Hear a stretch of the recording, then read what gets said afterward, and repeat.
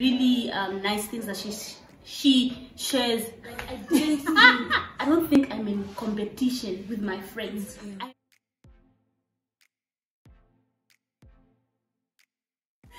Hi guys, welcome back to my YouTube channel. My name is Nangula. If you are new here, if you are returning, thank you for coming back.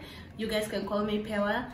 Today I have a guest. This is I think it's my third guest on the channel. Wilka. Wilka has a channel as well. Should I call you Wilka or Nangula? Wilka/Nangula. She has a channel. I will link it in the description box below. Please do check out her channel. She has some really nice things that she shares. Okay, she has some really nice things that she shares. I think just introduce yourself. Thank you. So hi, my name is Wilka, aka Showstopper. You can call me Showstopper, you can just call me Wilka, Nangula, whichever one you're comfortable with. Yeah. But yeah, whichever you can pronounce. It's actually Wilka. Oh yeah, it's German. Wilka. Oh damn. So my dear, you should just stick to Nangula. Yeah, no, Nangula it is, ne? Yes. But your channel says Wilka, Mas. Is it Wilka Nangula? Oh, okay. Yeah, but I will link it below, and you guys should please check her out. Thank you. So this week, do you think you have friends who sort of like hate you secretly, like female friends? Because I know women, compared to male friends, women have the most issues. Currently, I think I am grateful that I don't have a lot of friends anymore. I used to have a lot of friends, and I feel like we just fell out. Whatever happened. But for the most part, we fell out. But do you think women secretly not hate but dislike each other? Yes, I think so. Now, because the thing is, this lady walks up to me, it was a few weeks ago, and then she says, do you know that you're those girls that people like, but secretly they don't like you?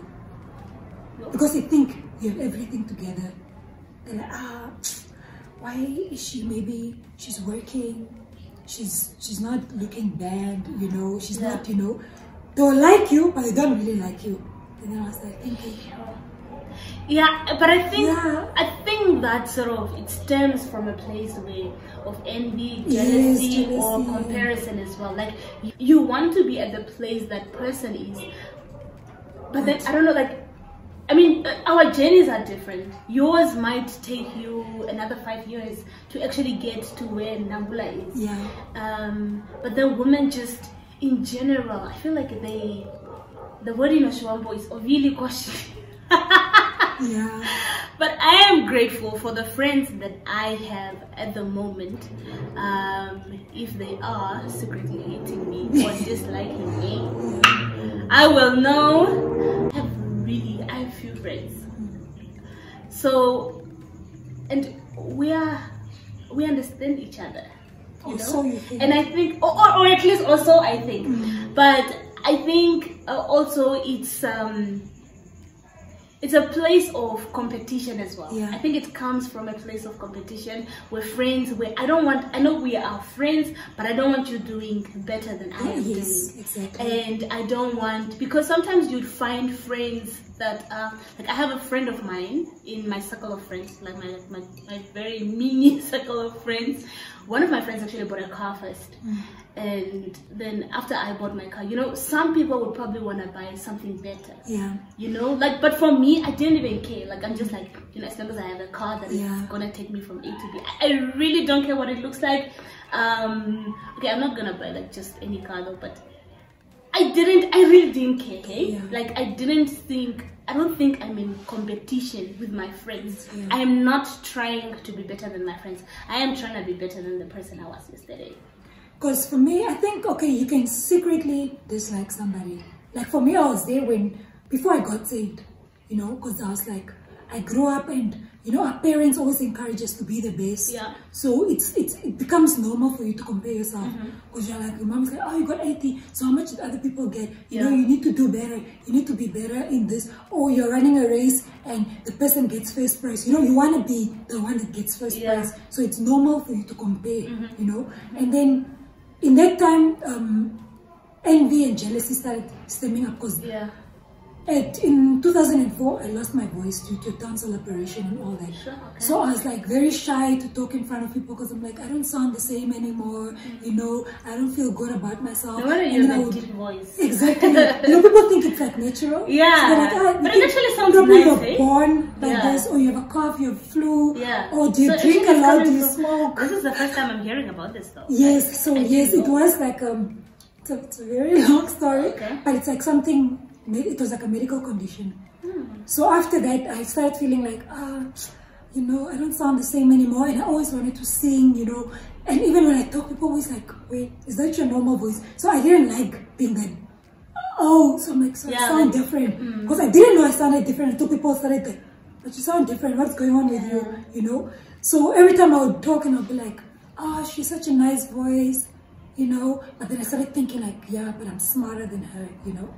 Or people maybe, or somebody will be like, yo, that girl, bruh, she's such a nice body, you know, but then I'm thinking, yeah, but I'm prettier than her, you know. Like I started thinking, what do I have that is better than hers, you know. And the whole time I was comparing myself and I was thinking, you know, it's fine, okay, but what I was doing wasn't dealing with the insecurity. It was going everywhere, to even go levels. Maybe somebody would mention something and you start feeling like, but why is she like that? Why is she blessed like that? Why does she has a rich family, you know, and I don't have one? But it's okay, you know, she can come with her money and all that. But, you know, in school I'm performing better than her. That's how I felt like that's going to make me feel better. So you sort of always needed something that validates you. Like, you know, I know you are better in that area, but you know, at least I have. Exactly, you know. But that wasn't dealing with the insecurity issue until I got saved. Like when I got saved and I started reading the word, and I started hearing, you're wonderfully and fearfully made. And, you know, I started getting security in God. Then I didn't have to compare myself to anybody else. You know, like people would be like, they're pointing flames. Like, hey, did you see the other guy that you wanted is now dating? I'm like, oh, it's fine. You know, I'm happy for the... You're what? No, but the thing is, do you know that you're better? Because, the way you dress and the way... like, it's okay, guys. Like, it's not that deep. You know, it's not changing from that. And then I started realizing that I've actually dealt with the root. That's why there was like, I'm just like, okay, it's okay, you know. I don't hate her. But I feel like women, when they come to you also, like, don't come and tell me about Nangula and to a point where you are sort of diminishing her or like putting her down. Like, she's smart, but you have a car. Like, that really shows that you have an insecurity issue. Because other times we're like, okay, did you hear Pio got all the distinctions, bruh? Pio's family is rich. They bought all the excellent booklets, all the NAMCO booklets. That girl even studies 24/7. Why can't you just be happy for somebody? If I was there, I would have done better, but you're not there. You didn't study better. You didn't get it. It reminds me of a video that I actually did before, and I will link it somewhere here. Somewhere above here. I think subtle jealousy or just plain blank opinion. Because it's really a hard issue here. Now I'm thinking, because now when we're having the conversation, I'm looking at myself and I'm just sort of like, you know, it's like when you read the word, you sort of like put your life out there and be like, where am I getting ticks and where am I getting like, like where it's just not making sense. And you're like, I think these are certain areas that I actually have to look at. You know, sometimes if somebody comes to you and they're talking good about somebody, like just Mala, she did this and this, like just be happy for the person. So I think that is why a lot of women have issues with one another, to a point where women can't even live, like they can't live together. I think I'll do a video one day if my friend wants to, because I live with a friend. I've lived with friends since maybe 2015. I've lived with friends, and we are all still alive, thank God. No one killed anybody. So yeah, but how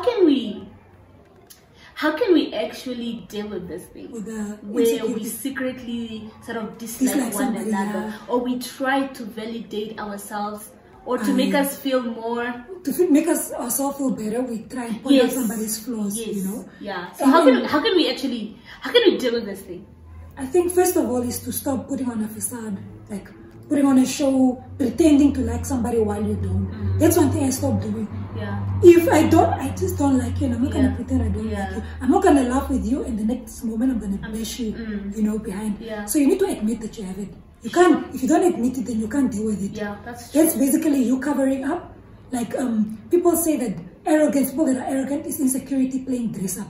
You just cover it. You haven't dealt with the root. Yeah. You know, it's like you're bearing it, but in relationship it starts springing up. Yeah. All of a sudden, the person is getting a car. Now you're like, yeah, but now I feel like since Pio got the car, she's not even visiting me anymore. You know, things like that. But it's because you haven't dealt with it. Yeah. Just say you're jealous. Yeah. Just admit it. I feel like there are certain, like my heart, you know how the word sort of convicts you, and I'm just like, maybe there's certain areas I need to revisit and just like, you know, God help me to deal with certain things, you know? Yeah. So when you admit it, you come to God and you're like, God, I'm jealous of this person. And God is like, okay, we can deal with that envy, you know.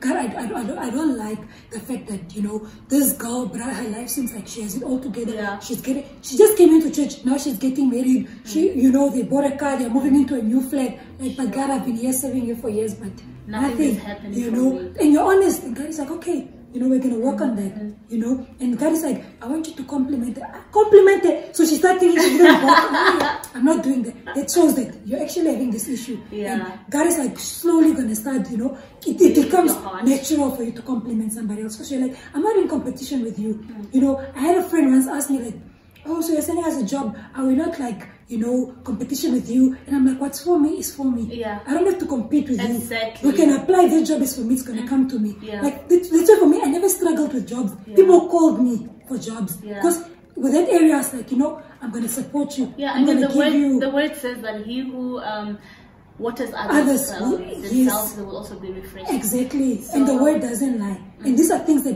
when you start admitting, you start seeing you know, other times, like I compliment somebody, I'm like, you're so beautiful. Look who's saying it. I'm just like, really, you know. Just accept the compliment the way it is. Exactly. If you're beautiful, you're just beautiful. And sometimes it's difficult for you to accept it because it's difficult for you to give it to somebody else. Because you're still dealing with that issue. Yeah. So you're like, I am. But you don't feel good about yourself. Yeah. So that's why the Bible says, love yourself before you love somebody else. If you don't love yourself, you're going to hate on everybody and anything that moves. It's true. You're like, look at that girl. Yeah, the girl is beautiful. Yeah, but did you see the legs though? It's like a chicken or something. Yeah. Like because you yourself, you have some sort of insecurity. Yes. So that's why it's so important for you to love yourself, because it says love yourself and then you'll be able to love others. Yeah. As you love yourself, that's how you're supposed to love others. Yes. So now if you don't love yourself, you're not going to love everybody else. Yeah. And the first person is, you need to love God. When you love God and you start like, you know, I started putting words on the mirror. Yeah. Because I was like, I don't feel good about myself. I hate myself. I'm envious about other people. God, I need you to deal with this issue. It's not flawless. Yes, it's not flawless, you know. And I had to start loving myself despite my skin. My skin, people now they're like, girl, what are you using? What? I had spots. And the thing is, for somebody that's like, spots are like, yeah, they're out there. I can see it from you know. So I used to put words up in the on the mirror. And I'll declare them every day. Oh, you're wonderfully and fearfully made. You don't have to compare yourself to somebody. It's you're confident. You're not arrogant, because it's a very thin line. Affirmation. Confidence is you don't even have to compare yourself in the first place. Wait, speaking of confidence, I've heard of people who dislike me because of my confidence. Yes. I mean, friends. I've heard it from a friend. No, from one friend actually. Okay, for me, like, when people see me out there, I especially walk according to the shoes that I'm wearing. So I exude so much confidence because I'm like, I walk head up, chest out, because I'm like, I am somebody. Like I am a child of God. I have value. I am worthy, and so I have a very distinct kind of confidence. Yeah. And I've heard people who actually dislike me because of that. Because they think you're arrogant. Yes, they feel I'm arrogant. They think I think I'm all that. Yeah. But I don't think so. So now do they want you to walk as in, I'm very shy? Bruh, Oh, I don't okay, know. I'm so Like, what am I sorry, supposed to do? I'm just like, deal with your own issues. Yeah. People really do have issues. Just Yes, because they you do. have confidence and you are sure of who you are. I feel like Exactly. people need to be sure of who they are. And that shows that they themselves are not sure of who they are. That's why Yes. they see you as a threat. a threat. Yeah. You me threaten way nothing.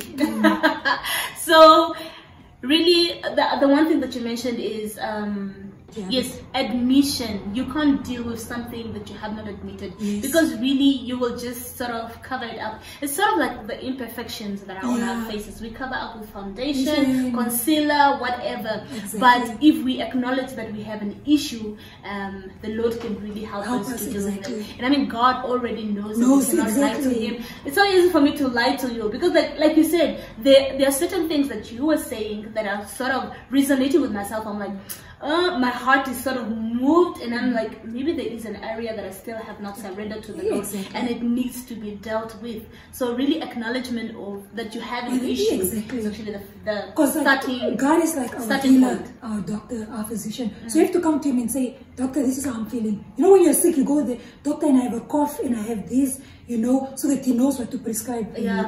So you can go there and be like, God, this is what I'm feeling, and He's not judging you. You know.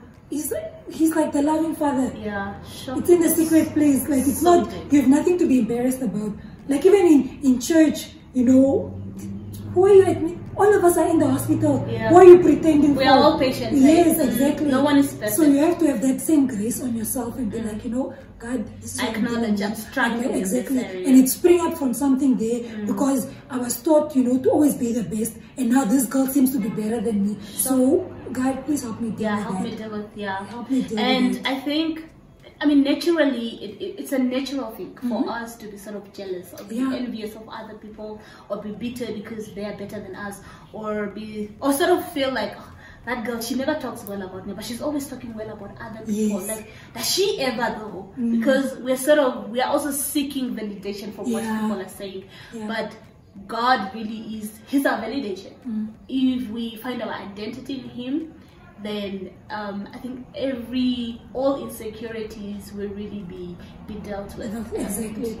And now those thoughts that you start thinking towards other people that you don't like, those thoughts you can replace with the Word of God. So that's what I was doing. I was like, okay, you know what? I think I'm this, but the Bible says I'm that. So let me replace that thought with the Word of God. And I'll declare, I'm wonderfully and fearfully made. I'm confident, you know, God is for me, not against me. I'm loved, I'm cherished, I'm His masterpiece. I'm, you know, like, that thing built my confidence so much that usually companies would call me to give a speech. NAST, they'll be like, we need somebody for guys call worker. Till now, NAST, we're doing this, whatever, we need a woman that's like bold and confident and just like you. You know, I walk into an interview, I'm like, you know, this is who I am, this is what I bring to the table, you know, and then they're like, you know, the lecture stopped me like, stop. You're the very first person that's ever confident in your presentation. You're like, we can't even fight with you because we feel like everything is right because you're that confident. Because I was like, any questions? I asked the lecturers, and there were like 3 or 4 sitting in front of me.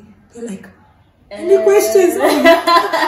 Oh, are you not supposed to be scared of us? Why are you not scared? You know, and I'm like, it's because God was telling me this. And people are like, you think you're all that, and you whatever. I'm just like, if you only knew what my father is saying about me. Now I'm thinking, I thought I had confidence. Like, I need to level up the confidence. If you only know my daddy, you know, it's not new for me when a guy's like, you're beautiful. And then I give my number. I'm like, did he just say that? You know, it's not as easy as that, because I'm like, it's gonna take more than that, you know, because I love myself. I'm precious. I need to be treated like I'm precious, you know. I'm not gonna be one of those sometimes, girls, especially women that are insecure, those are the things they don't like. So people will start disliking you secretly, but it's just because you are confident and you know who you are. But then for them, they can't relate to that. So the only way it sort of makes them feel better is to hate on you. And we don't need to tear each other down, women. We need to help each other, support one another, and really just love one another genuinely, without conditions and without hidden agendas. That's what people are saying. We don't take ladies serious when they talk about gender-based violence and women empowerment, because you want us to treat you equally to men, women empowerment, or you want us to swap gender. You guys don't even support each other. You guys keep hating and bringing each other down. So how are you guys fighting together? Because sometimes my friend even said, you hate somebody, you know you can never be a model, but you're hating the girl who's modeling.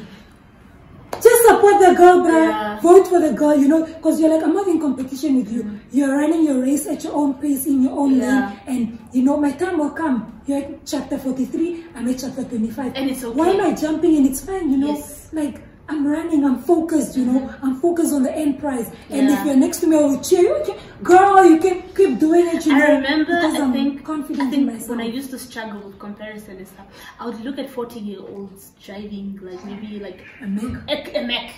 And I'm just like, girl, but you are like, why are you comparing yourself? This person has lived, and now you sort of want to put yourself in the same position as they are. And I think comparison is still something that we sort of still working on it, because like you do need to arrive, but there's still certain things where you look and you're like, well, okay, I'm a bit lesser, but it really just the thing of being sure, affirmations, being sure of who you are as a child of God. And there is space for everybody to flourish. There is enough. God is not running out of blessings.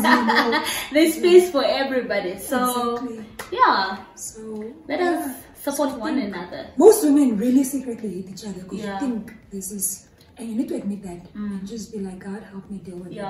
And then we can all cheer each other on. Like, it's not even difficult for you to tell somebody you're beautiful, or I love your car, or you do this and this, because you have nice hair or something.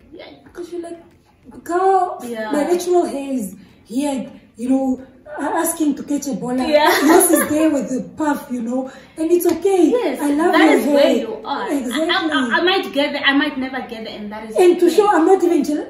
Girl, give me the secrets. Me, I've been trying all the skincare. How do you do it? Why is your skin glowing? You know, what are you doing? You know, or you help somebody else. Like, the person has pimples. You're like, girl, I know. You know, I'm not saying you're not beautiful the way you are, but I know the struggle. You probably tried everything. You know, and this is what I use. This is exactly. It might not work, it might work, but you can try if you want. Let me help you. I'm having a job. This job adverts that I'm getting, I'm going to send it to you. But other people, you start thinking that everybody else is thinking like you, because you're thinking like that. True.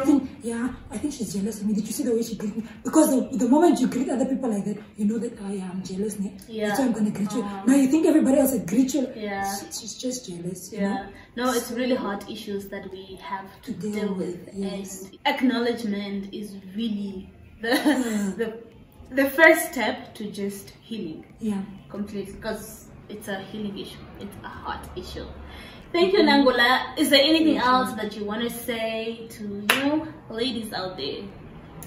Because I loved everything we spoke about. Some of the stuff, I'm still like, oh, but I've missed a few stuff. So I need to sort of go back and just ask the Lord, like, help me deal with this. Help me deal with this. I'm struggling with this. So I really thank you for making time out. And this is not the last time you'll be here, ne? So we'll be right together. So anything else? Last words? I think I love the topic women empowerment. It's something that's very close to my heart. So I love women. I love supporting people. Like, I'm those people you can call for conferences to go give a speech to women, to ladies, to small girls. Like, listen, baby girl, whoever you are, you're beautiful, you're confident, you're precious, you don't have to feel like you have to do certain things for you to become validated, to become better, to start.